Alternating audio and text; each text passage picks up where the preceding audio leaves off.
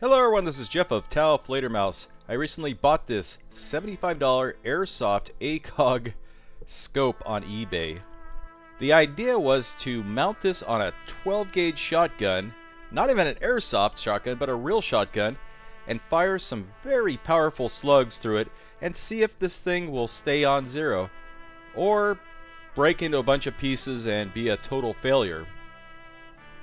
Now, I received the package less than a week after I bought it. It's not really marked with anything. It's kind of a generic looking box, and inside there's some instructions. Not much information in there about the scope, just simple instructions. Packaging seems to be pretty good. Now, I kind of expected to get something like a glorified Happy Meal, something made out of plastic, and you know, that's junk, you know, but this thing is forged aluminum. It's very solid. There's like very little plastic on it. Just the fiber optic tube is what's plastic. Of course, I took it apart. We could see that it is waterproof. There's an O-ring and O-ring grease on that thing. The lens is actually very sophisticated. It's a prism. That's how you get your 4x magnification, and it's extremely complex. Everything inside appears to be solid. So do you think this thing will survive a 12 gauge shotgun?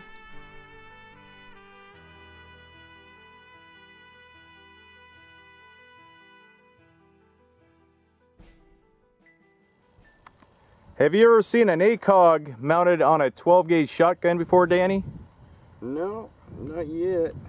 You still haven't, because that's a ACOG Clone that I bought on eBay for $75, including shipping. Wow. Let's see if the imitation is as good as the real thing. Yeah, I think you could actually mount a real ACOG on a shotgun, and it's going to handle the you know, the shock and everything. But this thing, who knows? You know, it's built well. It is built well. It's good, solid. It's not plastic.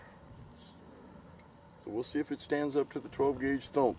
Yep, we'll put some good heavy slugs through it. The DGS Dangerous Game Slug 12, 32 gram monsters, you know, for shooting bear and stuff like that. That's maybe I should have brought a pea pad for this. We haven't adjusted it at all yet, so we're gonna take a few shots and see just where we need to adjust it at. It's probably way off. Yeah. Into what kind of shotgun are you using today? This is a Mossberg 500 with a fully rifled barrel. We've never shot these slugs out of a fully rifled barrel, but they perform fantastic through a smoothbore. Danny is lasing it out right now, measuring it out, just so we could sight this bad boy in. Okay, right now it shows it at 23 yards from my eye. Okay.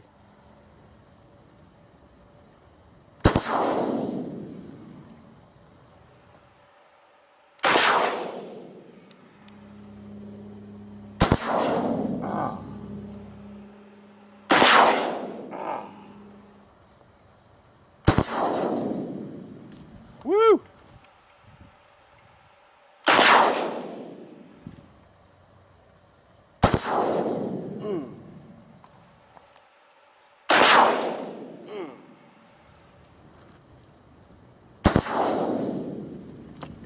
That looked like a little closer in the neighborhood.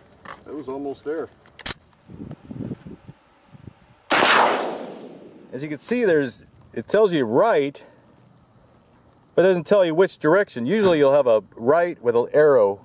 If you want to go right, it points in the arrow. So we're trying to figure out, are we supposed to turn this thing clockwise or counterclockwise to make it right? Why they couldn't have put an arrow on there, I don't know. Very odd. There you go. Is it on now? You're in the red. Okay. There you go.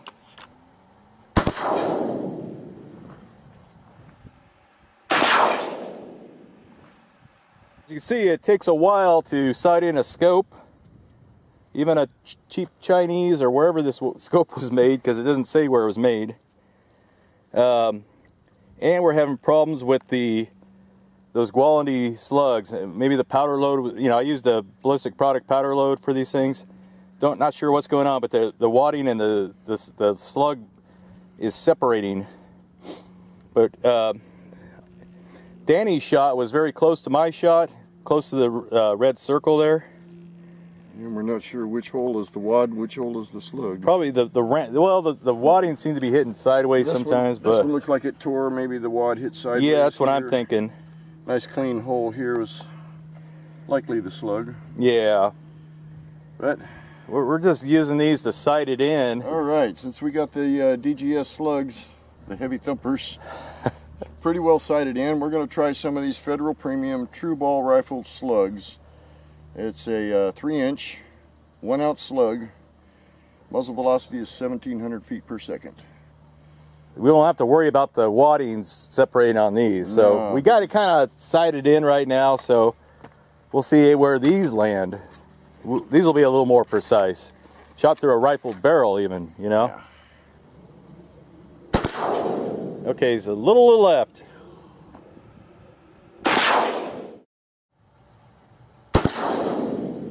Okay. Two different shooters, pretty much same results. About maybe 1 inch. Yeah. And that could have been a little bit of movement on my part.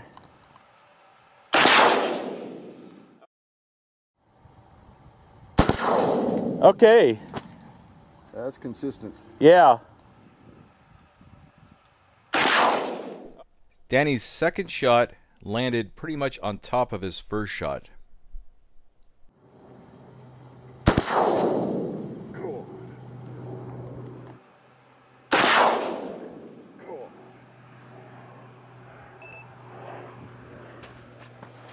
Yeah, so 1, 2, 3, 4. One of these was after he made the adjustment. Another wadding hit the circle. We'll go 10 clicks or something. Yeah, that was only 4 clicks just to see how much it's actually moving at 23 yards. And then once we get it kind of sight in at this short range here, then we can move this back to 50 yards and see where the heck they're landing, if we have enough slugs left over. The wads are accurate. Yeah, the accurate wads. It's not off by much though. I mean, and the grouping's not bad. I mean, I don't think the internals of the scope are getting jarred around. The scope seems to be holding up, and yeah, a little bit of variation is probably human error. Yeah, but it's rather consistent there. Yeah. Ouch. Got it?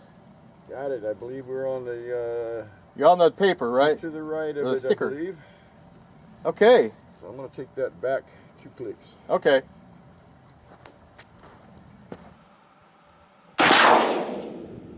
Ouch.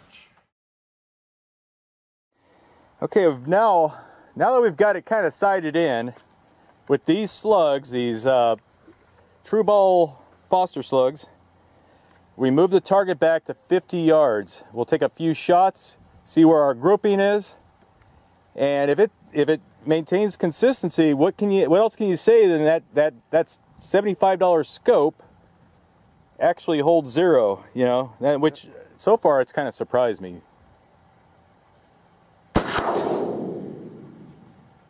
That looks like it.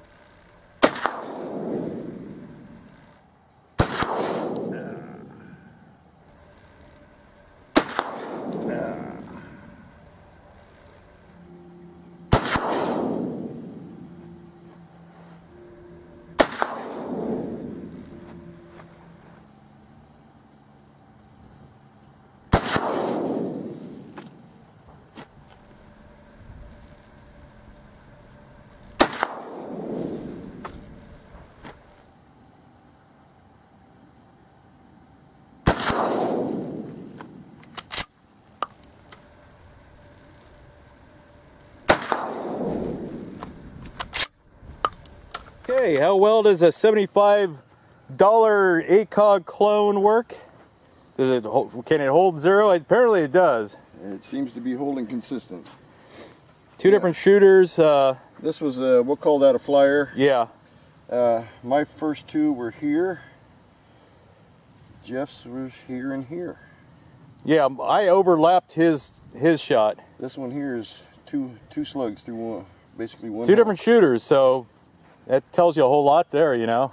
So why spend $600-700 on the optics? $1,200. $1,200 when you can get it for 60 or 70. 75 with shipping. 75 with shipping. Yeah, not bad. It's a blank. I'm pretty darn impressed. I think we're out of slugs now, aren't we? And that's at 50 yards. 50 yards. Not a bad group. No, I'd be happy with that. It's not a good group if you're shooting a rifle, shotguns, Foster slugs. That's pretty good. Very good. Well, what are our thoughts about this thing? Well, I'm impressed with the optics. It seems to hold zero. You can see from our shooting there with the DGS, the Dangerous Game slug, and the True Ball. Both very on the higher, both on the high power. A lot of recoil going. You know, we were picking stuff that had a lot of recoil. Yeah, we were either going to make it or break it, and it seems like this optics made it. You can see with our target there, and it's rather consistent, and that's with two different shooters. And at 50 yards, I'm impressed with it. Yeah, I am too. That would be a good if you want to buy your kid a scope for his 22. That'd be an awesome scope. Yeah. He would love you for that. Yeah. But you know, on your AR, it'd be perfect for an AR. Oh yeah. I think you could dial that sucker in and get shots, very good shots, you know, at 300 yards with that. For shotgun, maybe. For shotgun at 50 yards, that's pretty darn good. Yeah. It's a nice clear optics and really bright fiber optic illumination. It's almost too bright, you know, in this sunlight. Yeah. And you can't adjust that. You can't adjust, you know. I have an issue with the not having a little arrow on the turret adjustments to tell which way you're supposed to be turning. You know, it took us a while to figure it out. But that's a minor complaint for something so cheap. Good long fiber optics for light gathering here. So that you could cover most of that up with your hand and it'll still be bright. You see what I'm saying? Yeah, you could play with it a bit and tone it down, but yeah, if you wanted it, if it is too bright, you could always. But even at that brightness, you can still see the elevation marks on the. Yeah. It's hard to believe that is a $75 scope, with free shipping. You know, that's always a plus. I might order another one because as soon as I post this guy's going to sell out of these things, I bet. Yeah, I'm not trying to promote him. I don't know the guy. No, I don't either. I have no idea. This is the first time I've seen it or knew anything about it, and I am impressed with it. Yeah. I like the fact it doesn't take batteries. Yeah. It's so easy to forget to turn your red dot off and drain the battery off. You go out the next time, your day's shot because you don't have a spare battery. Yeah. I mean, we could have tried to shoot 100 yards and this is a plain old Mossberg. There's no fancy trigger system in it or anything. That's true, yeah. It's all stock except for rifle barrel. Yep. Well, there you go, folks. Tell us what you think in the comments. Is this something you might want to buy? Yeah. Hurry and buy it. Thumbs up, subscribe, and like. Oh, no, don't do that. Everyone will do the opposite. They're rebellious on YouTube. Haters are going to hate. Oh, yeah. Well, thank you.